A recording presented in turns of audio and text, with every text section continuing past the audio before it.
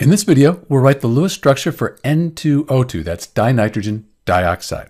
So the first thing we need to do is count the valence electrons up for this N2O2 molecule. Nitrogen on the periodic table, that's in group 5A, also called 15. It has 5 valence electrons. We have 2 nitrogen atoms. Multiply that by 2.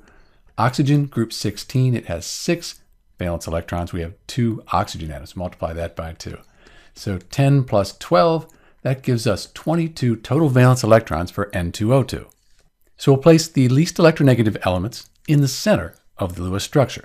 So nitrogen is less electronegative than oxygen. So let's put a nitrogen here, put another one here, and then we'll put the oxygens on the outside.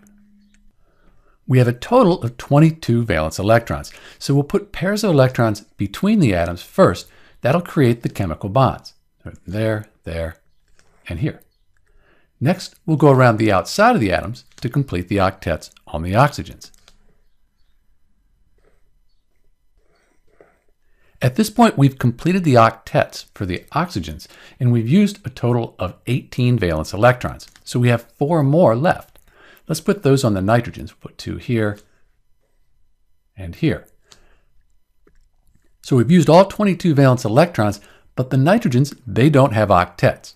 What we can do is move electrons here from the outside to be shared between the oxygen and the nitrogen.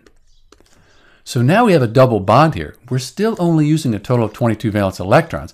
The oxygen, that has 8, and the nitrogen has 8 here as well. So we can do the same thing on the other side.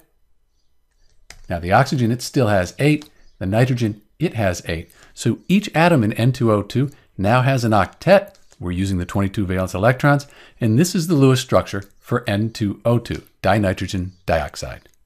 This is Dr. B with the Lewis structure for N2O2, and thanks for watching.